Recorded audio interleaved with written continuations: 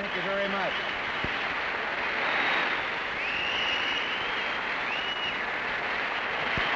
Thank you. Thank you. Sit down. Thank you.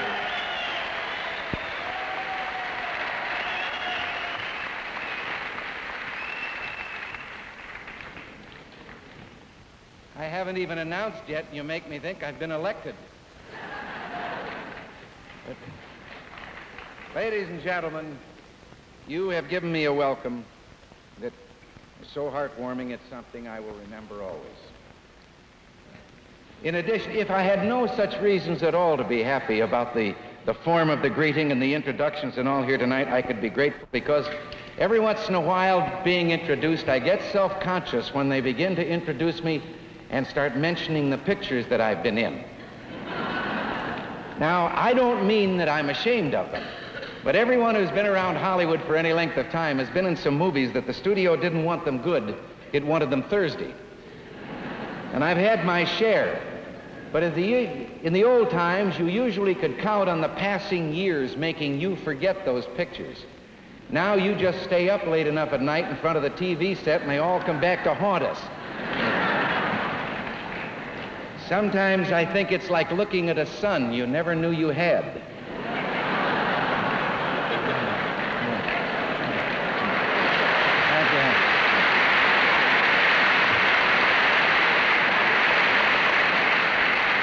That takes a second, doesn't it?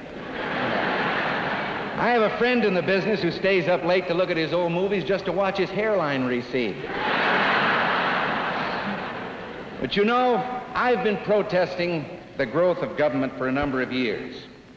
I've had a concern lest the permanent structure of government becomes so big that it would become beyond the control of Congress and beyond the will of the people. And I have believed that this is a problem that crosses party lines. I've seen an interesting development down through the years. When I first suggested the danger of government control inherent in so many federal handouts, there were people who denied vehemently that any such thing could ever take place. And yet, before too long, the same people were saying, what's wrong with government control? And in the recent days, we've heard representatives in the higher echelons of government ask us, well, are you afraid of your own government? Well, to tell you the truth, I am. And all of us should be.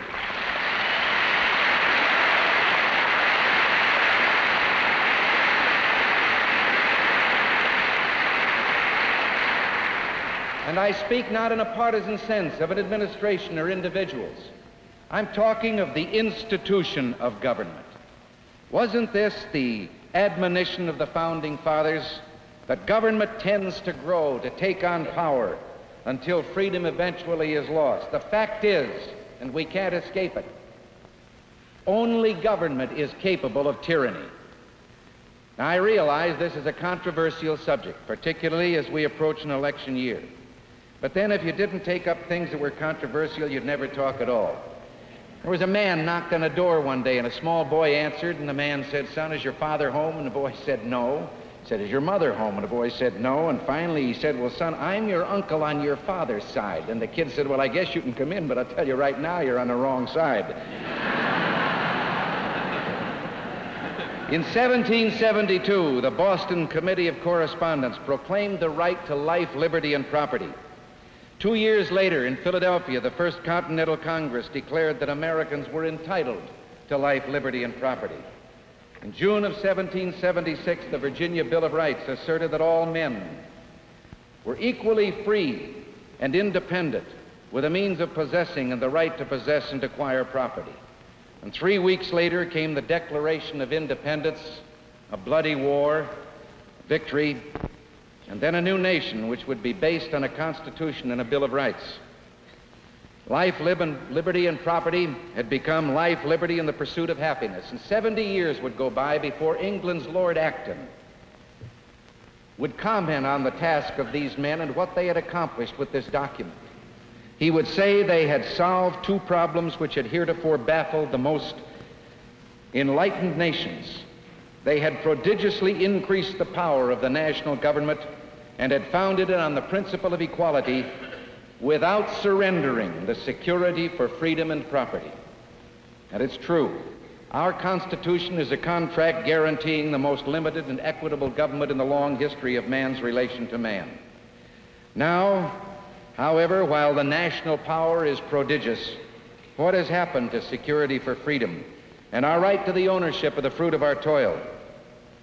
The French philosopher Alexis de Tocqueville 100 years ago said the end of freedom comes when the party in power learns it can perpetuate itself through taxation. Well, what does happen to freedom when the executive branch of government can use the money taken from the people in order to coerce the people? A foolish fear? Representative Glenn Andrews introduced an amendment to the poverty program on the floor of Congress. It is almost inconceivable that such an amendment would be required.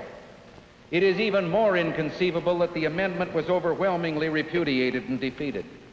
It was a simple amendment that would prohibit poverty funds from being used for political purposes.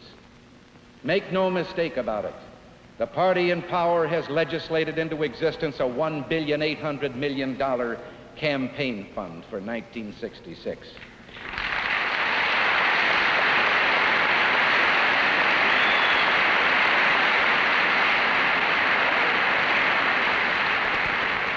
Five years ago, we reached a new frontier, and now we're face to face with a great society, and along the way, we've added $31 billion to our debt, but we've decreased our gold holdings until concern is felt for the solvency of our currency.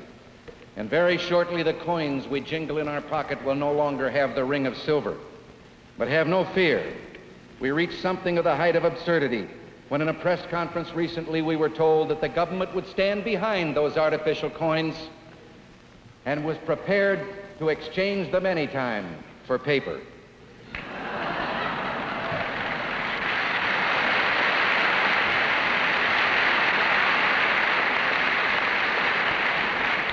We've discovered that every family with an income of less than $3,000 a year is poverty-stricken. At the same time, we learn that the cost of government prorates out to $3,300 per family. We reach an all-time high in food prices, as every housewife here knows. But the farmer who produces that food receives the lowest percentage of the market basket dollar he's ever received in history. And his debt in relation to income is at an all-time high, higher even than on the eve of the 1929 crash. 4.5 years ago, 5 years ago, there were no daily casualty lists. No wives and mothers receiving telegrams that began, "We regret to inform you." The last campaign found our opponents presenting themselves as conservatives in the sense that they would make no drastic change in our easy, prosperous, and affluent way. They would maintain the status quo. That's Latin for the mess we're in.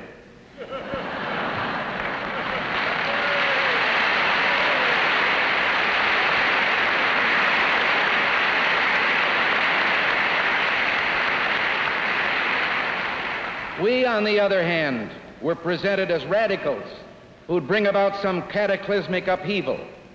Well, now the wraps are off the Great Society, and a multitude of messages and legislation has made it plain we're to have the welfare state with an unprecedented federalization of American life. June 30th last, Congress raised the debt limit for the 7th time in 5 years, but our government spends $260 million a day, $10 million more each day than we were spending just a year ago. We're told that we're enjoying an unprecedented prosperity, but 42 government agencies, the government has just informed us, are spending $70 billion a year on public welfare. And serious discussion is given by men in high place in government to the idea that there is no longer any necessity to connect work with income, and that a man simply by being born should be assured of an annual income with no need to work. The ancient Hebrew book, the Talmud, tells us that for a father to fail to teach his son to earn a living is the same as teaching him to steal, for that might be the inevitable result.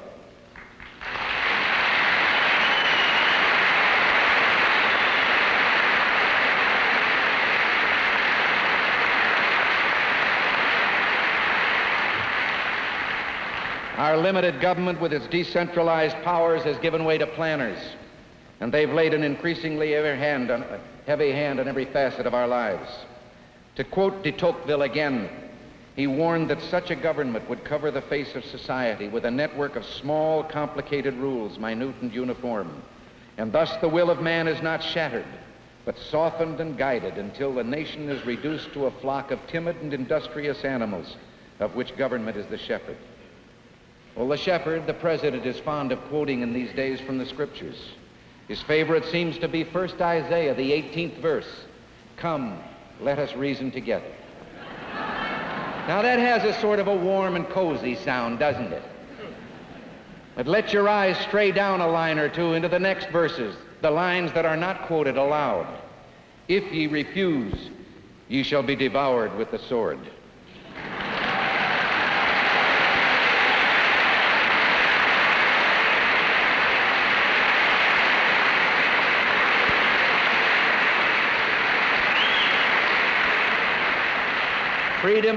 Freedom is very fragile. We've only known a few moments of it in all man's history. And most of those moments have taken place here, in this land, under this constitutional system and under our economic system of free enterprise. But freedom is also indivisible. It isn't spelled with an S. You can't elect to be partly free and partly slave. You're free or you're not free. If we ever decide we need a new Declaration of Independence, I hope we'll keep one line from the old. He has sent hither swarms of officers to harass our people and eat out their substance. Today, for every 10,000 of us, it only takes 12 doctors to keep us well and healthy. It only takes 40 mechanics and oil station attendants for every 10,000 of us to keep our automobiles running. 37 telephone employees to keep the vast network of telephones running in this country. But it takes 130 federal employees for every 10,000 to administer the affairs of state.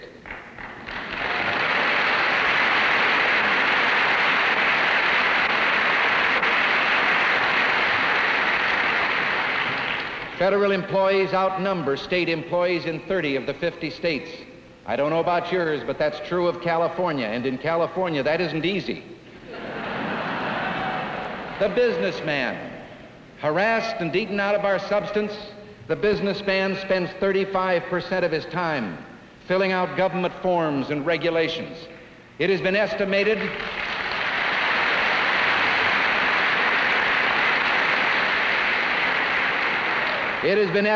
that this government paperwork costs American industry $20 billion a year, which must be added into the price tag.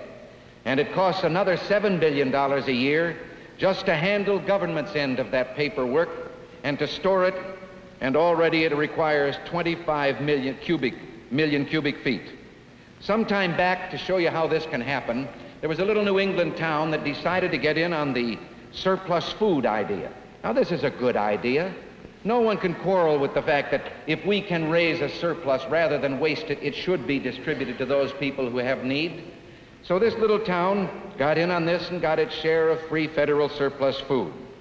And then they woke up one day and discovered that they were being flooded under a great load of paperwork demanded in connection with this handout. And they discovered finally they'd put on so many new city employees just to handle this that it was cheaper to get out of the program and buy the groceries retail at the corner market.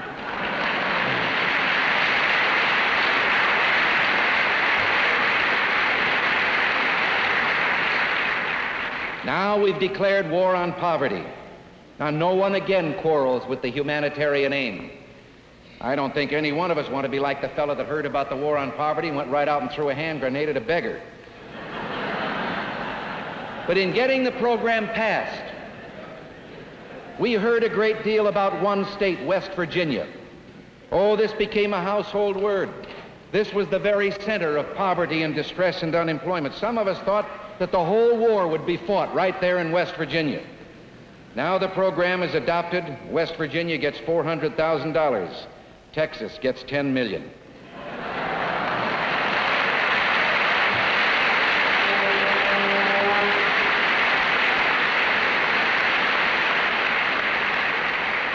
We're winning the war, though, at least on one front. on their own bureaucratic home grounds. $19,000 a year is a good salary, and it's a very high rate of pay in government salaries. As a matter of fact, there's only one employee out of 1,000 in the Department of Defense gets $19,000 a year. Only 1 out of 500 in the Department of Agriculture. But in the new poverty program, there's 1 out of 19. Gum Springs, Virginia was awarded $74,000, $54,000 for administrators' salaries, $20,000 for the poor.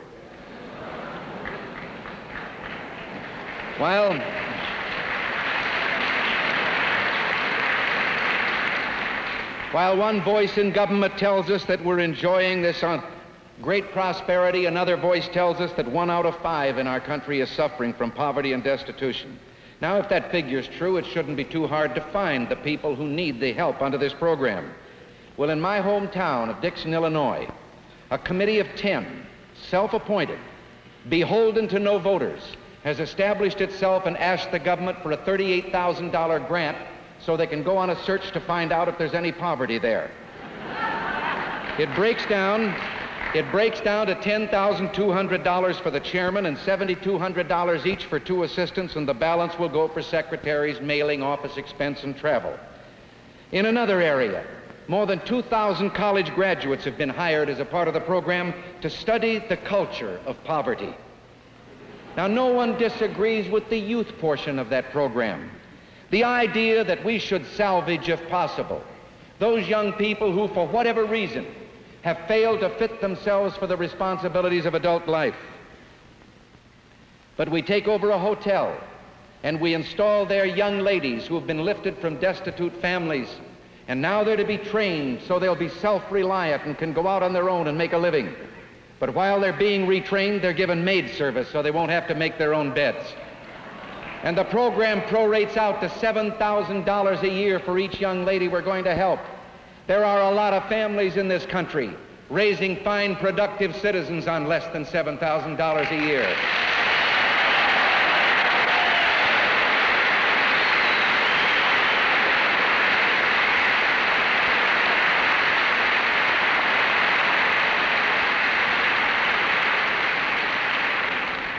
I can think of no higher, more noble purpose than to take young men and to make sure that they get an equal chance in the start in life. But we have such a program now, and we put the young men in camps for retraining, and we pay them a higher rate of pay than we give the young man who puts on a uniform and goes out to defend his country.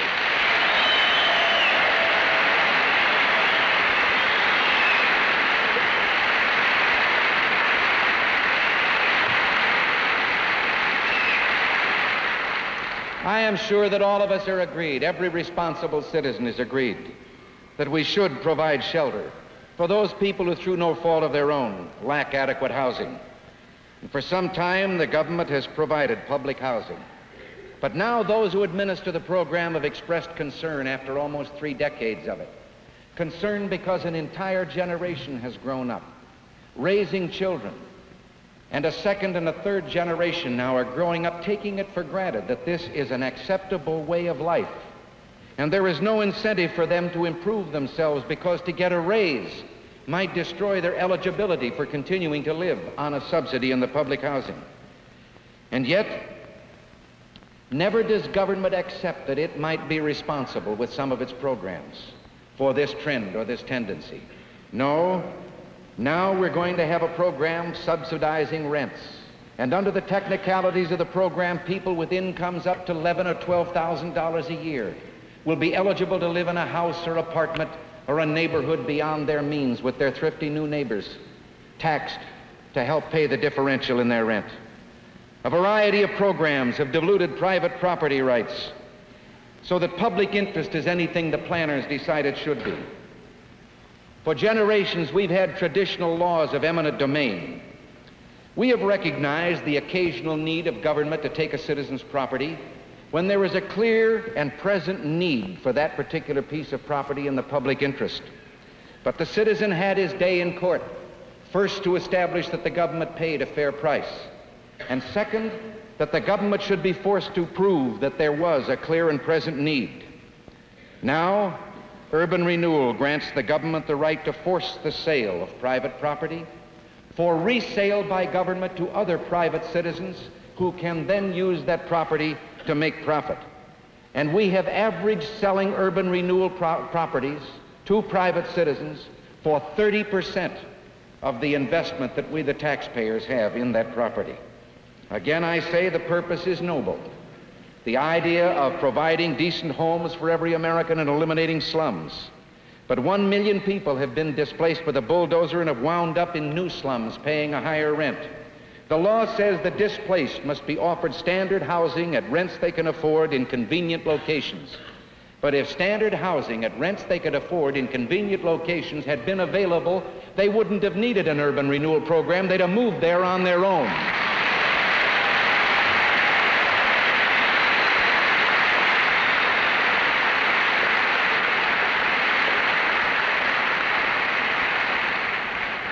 Robert Weaver, the Federal Housing Commissioner, has said in the beginning, he has made this statement public, the government gave the use of the land to the people to speed its development. Now, I didn't remember history that way. I thought we were here and on the land and we created the government. But he says,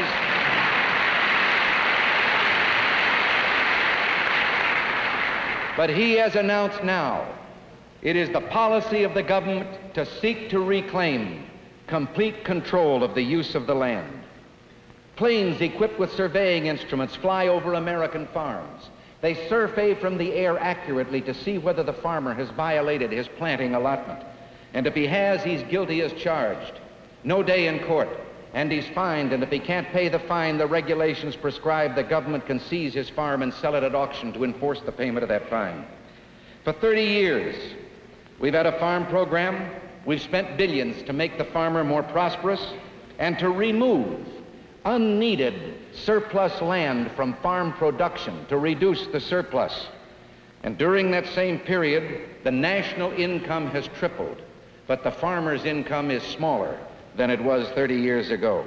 And we've increased the number of acres in cultivation by 50 million. Every dollar that we spent on price stabilization in 1948, we are today spending $25. We've reduced the number of farmers by half, and the government says another 2.5 million farmers are unneeded and must be retrained and moved to city jobs. Meanwhile, at the same time, the Appalachian program provides millions of dollars to reclaim marginal land so that the unemployed can be made farmers in that area and add to the present farm surplus. And an ominous question remains unanswered. Who will decide which citizens must leave the land? And how will the decision be made? How also will we explain that the same government that says that we need only 1 million large commercial farms now, that there is no need for the small family farmer, is still the government that tells us with another voice that no farm of over 160 acres can receive water from federal irrigation projects? Somehow one suspects that government, in all of its involvement in the farm program, will turn out to be something less than a jolly green giant. Meanwhile, the network of rules grows more minute and more uniform, as de Tocqueville warned. Down on the Mason-Dixon line, on a highway that is used by Northerners taking vacations in the South, there's an oil station. Very enterprising fellow running it. A little triangle of ground, you know, between the sidewalk and the driveway that so often is covered with gravel or paved over. He planted a few cotton bushes there. Now when a tourist stops in from the north, he picks a cotton boll off the bush right there in front of them and hands it to them as a souvenir of their trip to the South. He's just been fined by the federal government for planting cotton without an allotment. The post office, just recently the post office was exposed as having for the last couple of years taken mail, letters addressed to citizens, from the mail and turning them over to the Internal Revenue Service if those citizens were behind or delinquent in the paying of their income tax. And now we learn that Washington is going to subsidize art and literature. The plan calls for 2 czars with millions of dollars, which they will apportion on the basis of what they consider is meaningful in art and literature. Well, now, if they follow the pattern of some of the government-sponsored scientific research programs, there is reason for concern.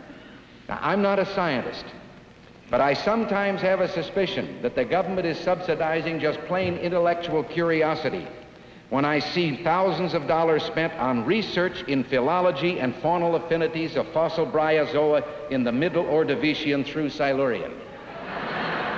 Now, the only thing I understand in that is that phrase, "in the middle." There I know who they're talking about.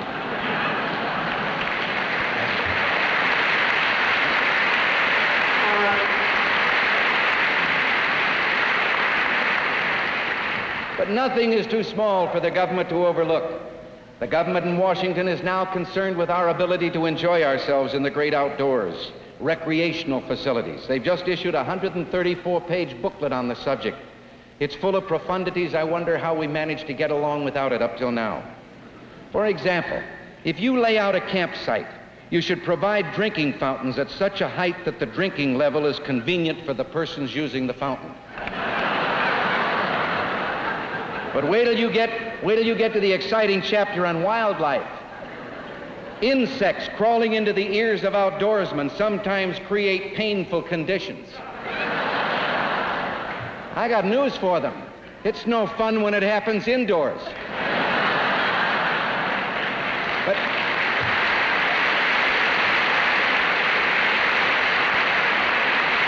wait a minute.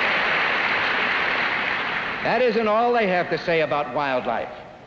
If your recreational area has a bathhouse intended for the use of both men and women, it should be divided into two parts by a tight partition. Now you know we'd have never thought of that one by ourselves.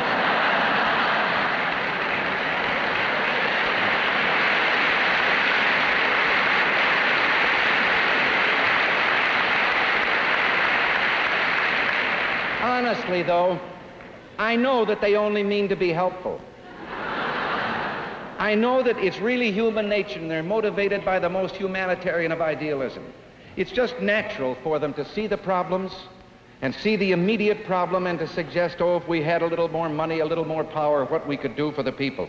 Now, in an atmosphere of emergency and excessive zeal for our welfare, the federal government proposes to invade an area, the traditional province of the local community and state, the finest public school system in all the world, with no real determination yet that the federal government is the best manager of our educational affairs. A suspicion prevails that they're not so much interested in speeding progress as they are in asserting authority in every conceivable aspect of the educational system. An educational system that has worked very well and has been responsive to parental opinion. But Washington insists that it only wants to help solve the financial problems attendant on our rapid growth. Well, problems there are, particularly because the federal government in recent years has dried up so many sources of local revenue by usurping those sources for its own tax policies.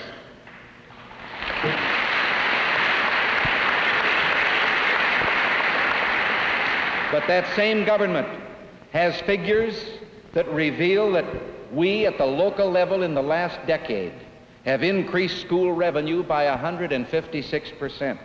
We have built in 10 years $30 billion worth of classrooms. We have reduced the ratio of pupil to teacher and pupil to classroom, and we've increased the average teacher's salary by 65%. And yet every suggestion that we make for earmarking tax money and allowing it to remain at the local level without running it through those puzzle palaces on the Potomac first is met with great resistance.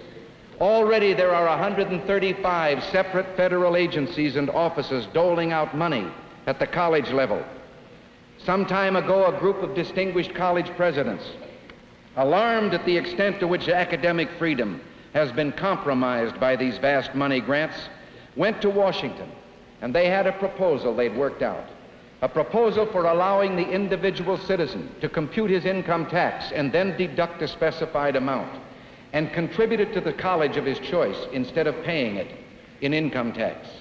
And the government would be allowed to determine the proper amount that would solve the problem and yet not disrupt the government's own economy or need for revenue.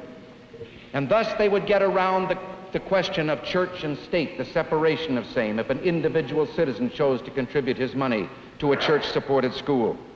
Over and over again in Washington, they kept asking, but why won't this system work? And finally a Freudian slip occurred. Francis Keppel, United States Director of Education, blurted out, "You don't understand, under the plan you propose, we couldn't achieve our social objectives." Social objectives. And now we uncover a memorandum, thanks to the press actually, a memorandum in the Community Relations Service of the Poverty Program. Has nothing really to do with education, but the memorandum is very disturbing in this sentence. We should conduct a systematic effort to contact all publishers and school boards to encourage their publication and adoption of textbooks conforming to established standards. Well, if the government is going to build the schools and buy the books, issue scholarships, make judgments, and exert pressure, what if one day that pressure is of a political nature not to our liking? Education is the bulwark of freedom, but you remove it too far from the community and the parents' control, and education becomes the tool of tyranny.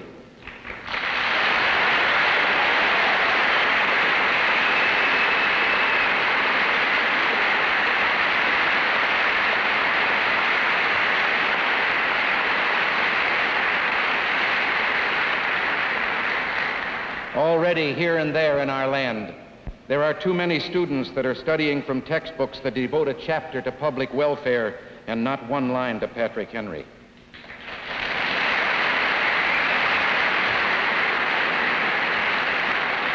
Sometimes when you look at the problem, you think that government's like a baby. It's an alimentary canal with an appetite at one end and no sense of responsibility at the other.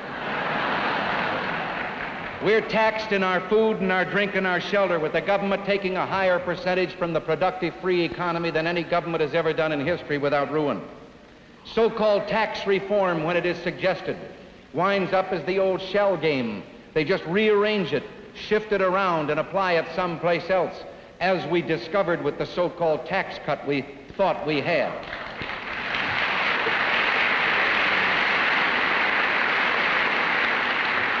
Our tax policy today is based on the idea that we're robbing Peter to pay Paul. Well, we'd better take another look. We're robbing Paul to pay Paul, and we're all named Paul. Peter went bankrupt a long time ago.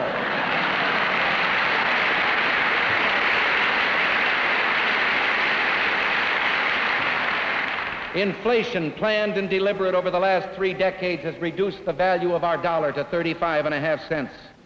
Well, how did this come about? Well, mainly because we have perverted our Constitution. Perverted it with regard to a welfare clause that doesn't exist, perverted it with regard to the misuse of the taxation system, perverted it with regard to the interpretation of the clauses on interstate commerce. And we've done it under such high-sounding phrases as the greatest good for the greatest number, or one man, one vote, forgetting that majority rule becomes mob rule unless there is a set of ground rules protecting the individual. One's right to life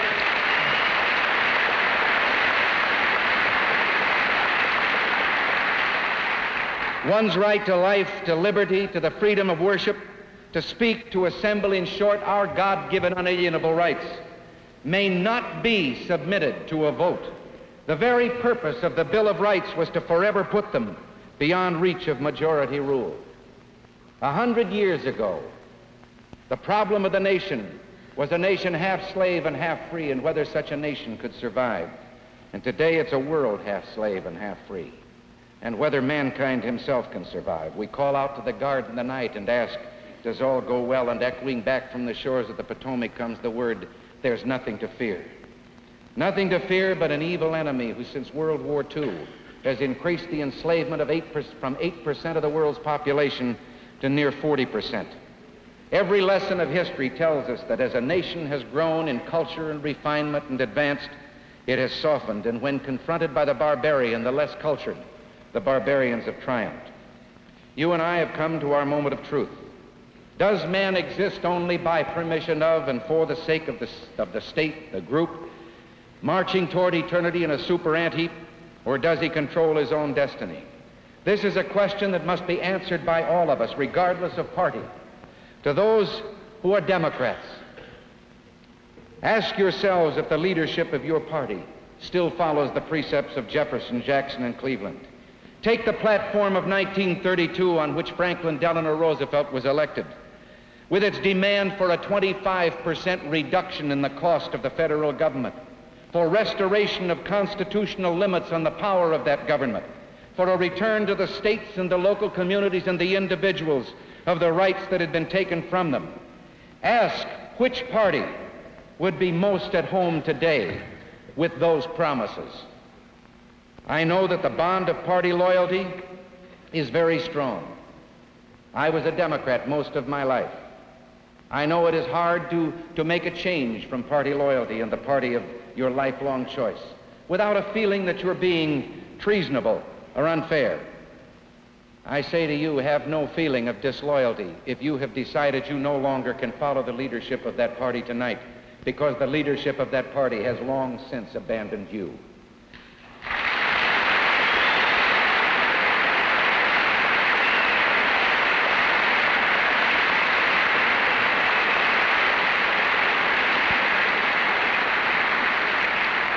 And now to those of us of another party, to those who are Republicans.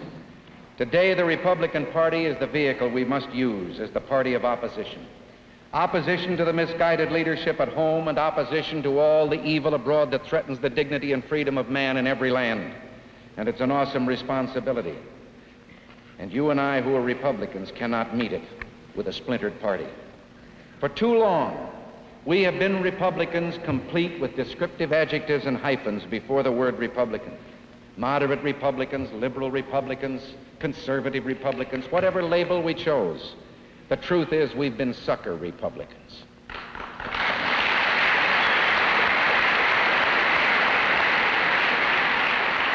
Those adjectives and those hyphens were given to us by our opponents, and the time has come to bundle them up and give them back.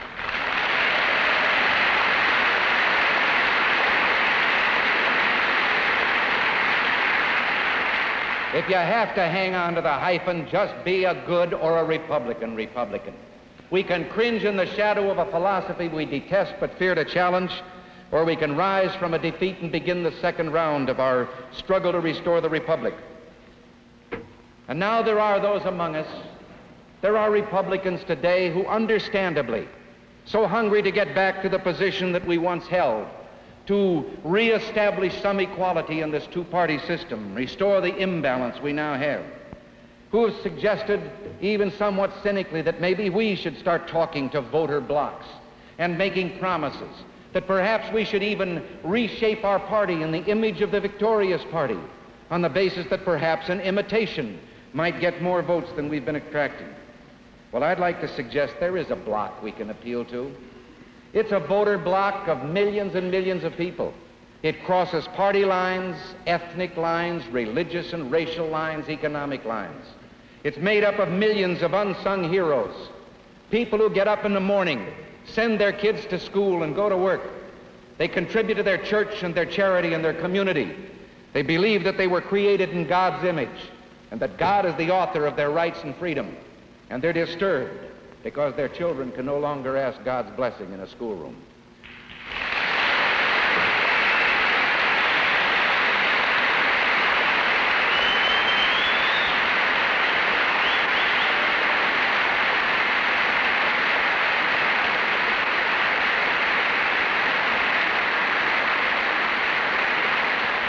I say to you, that block of voters can be ours.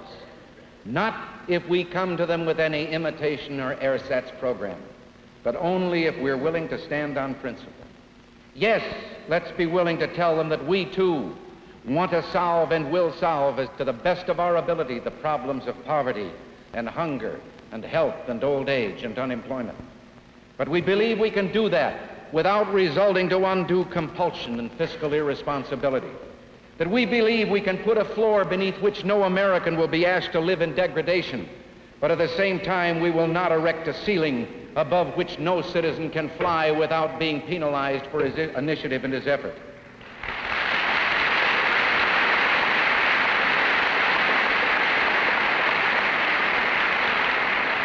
And let us tell them that hard though the problems may be that face us on the world scene, we will not buy our protection from the threat of the bomb by trading away the freedom of people in other lands not ours to give.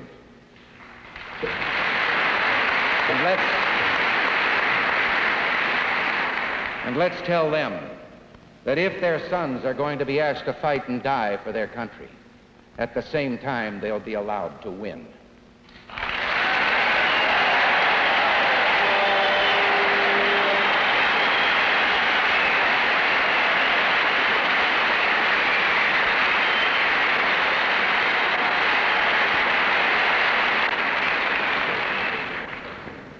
To all Republicans today entrusted with this responsibility, because it is ours, I say look deep in your own hearts and ask yourselves if you possibly can have any difference with any other republic that is more important than this challenge that faces us tonight. If you have, if you're unwilling to meet this challenge, then you'd better start preparing, deciding what you'll tell your children it was that you found more important than freedom. They'll want to know. Thank you.